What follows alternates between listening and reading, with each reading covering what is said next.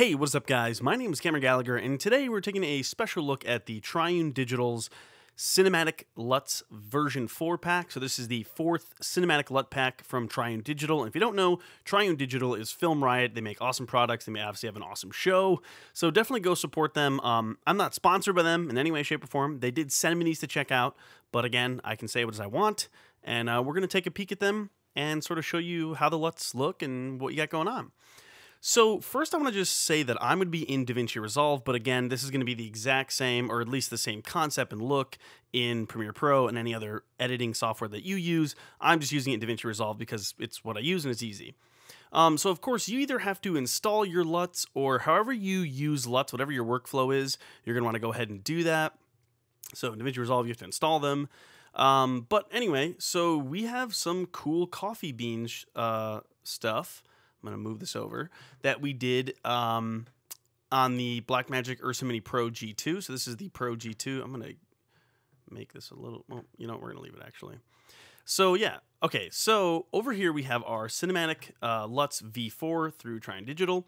And we have VLT LUTs and Cube LUTs. Now VLT LUTs, just so you know, are monitoring LUTs, so they're not going to be something you're going to use in the actual like footage here. So in my case, I'm going to go to the cubes.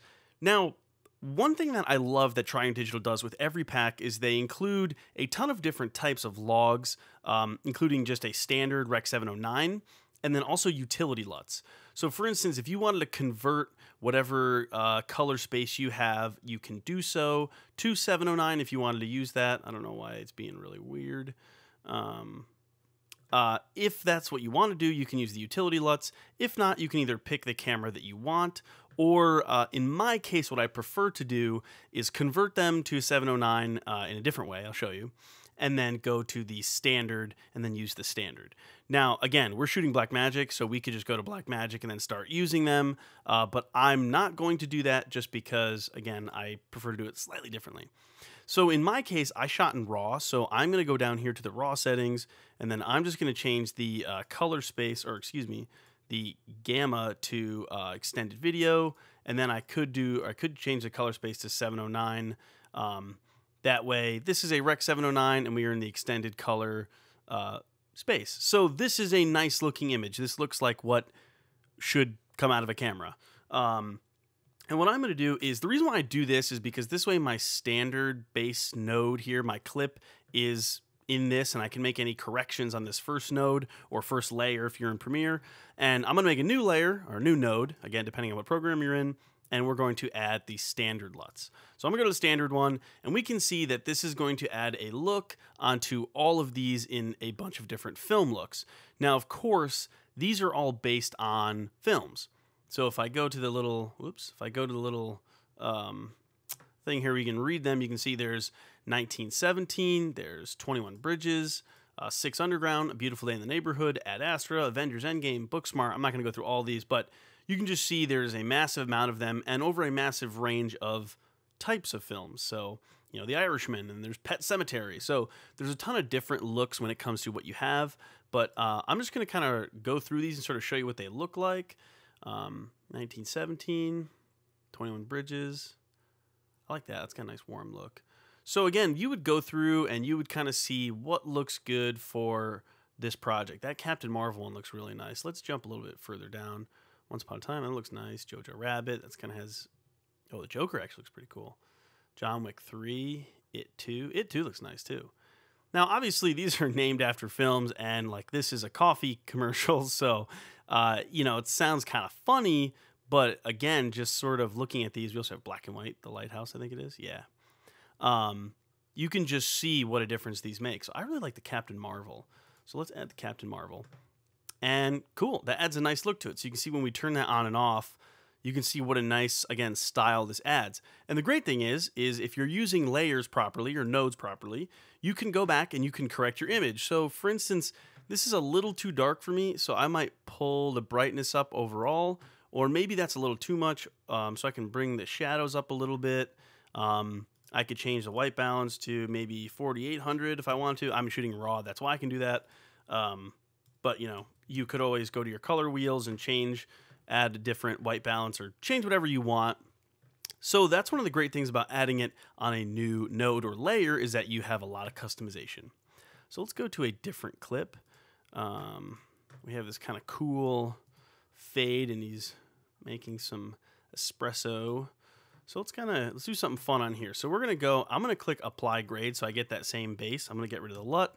Just this way we have that Rec 709 base grade. And again, I would correct this. I would brighten this up a tad, and I would add a little more contrast. And then we can click Alt-S in DaVinci Resolve to add a new node or add a new layer, depending on what you're in. And we can sort of look at what we have. So, ooh, this looks kind of nice. This is Godzilla. Yeah, that looks nice because you can see it's really bringing out some of in the shadow. This has that kind of teal and orange feel to it. You're bringing out some of the shadows and some of the, the blues down there and the teals, and then obviously the oranges and the skin tone. You can see when we take that off. And the great thing about LUTs is, especially if you add them on new layers, you can control them. So in my case, in DaVinci Resolve, one cool thing, and you could really do this in anything, is just adding, basically changing the opacity. So by changing the opacity to maybe 50%, you can see that now it's adding a slight change and a slight tint, if you want to say that, overall, without completely changing the image. So that's one cool thing about LUTs that I love, and is that you have a massive amount of customization when using them. So of course we could do, see what the Joker looks like. That looks kind of cool. I kind of like this Once Upon a Time in Hollywood on this. And I would probably desaturate this a little bit. So let's pull down the saturation a touch.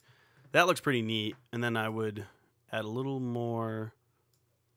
So that's a pretty cool look. So you can see again, without the LUT, kind of just looks boring. With it, has that nice. And then I can apply this to these other clips.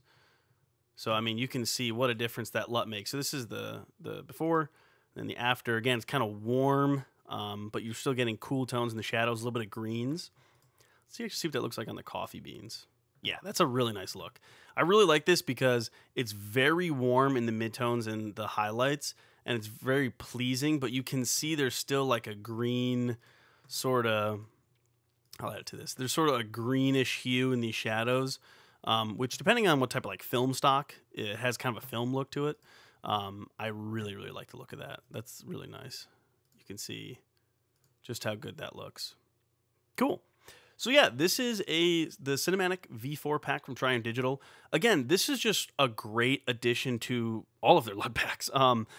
I'm a huge fan of their LUT packs in general. I love having as many tools as possible. So for me, having as many LUTs as I have, it's being able to go through and use them and customize them. And you could add 2 LUTs. So, I mean, let's say you really like this and then you wanted to add I don't know, the Doctor Sleep one on top. It's a little much, but you can see you're adding a little more contrast and a little bit of a different look. You can stack those.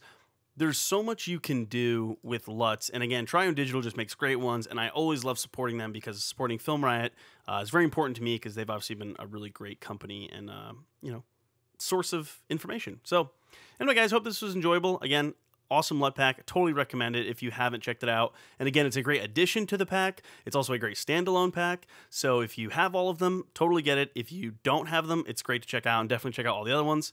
But anyway, guys, thanks for watching. Be sure to like, comment, subscribe, and I'll catch you guys later.